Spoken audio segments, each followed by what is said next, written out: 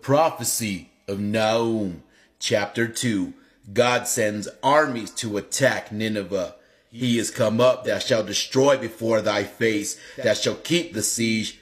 Watch the way, fortify thy loins, strengthen thy power exceedingly. For the Lord hath rendered the pride of Jacob as the pride of Israel, because the spoilers have laid them waste and have married their vine branches. The shield of his mighty men is like fire. The men of his army are clad in scarlet. The reins of the chariot are flaming in the day of his preparation, and the drivers are stupefied. They are in confusion. In the ways the chariots jostle one against another in the streets. Their looks look like torches, like lightning running to and fro. He will muster up his valiant men. They shall stumble in their march. They shall quickly get upon the walls thereof, and a covering shall be prepared. The gates of the rivers are open, and the temple is thrown down to the ground, and the soldier is led away captive, and her bondwomen were led away mourning as doves, murmuring in their heart. And as for Nineveh, her waters are like a great pool, and the men flee away. They cry, Stand, stand, but there is none that will return back. Take ye the spoil of the silver, take the spoil of the gold, for there is no end of the riches of all the precious furniture. She is destroyed and rent and torn. The heart melteth and the knees fail, and all the loins lose their strength, and the faces of them are as the blackness of a kettle. Where is now the dwelling of the lion, and the feeding place of the young lion, to which the lion went to enter in thither, the young lion, and there is none to make them afraid. The lion caught enough for his whelps, and killed for his lioness, and he filled his holes with prey, and his den with rapine.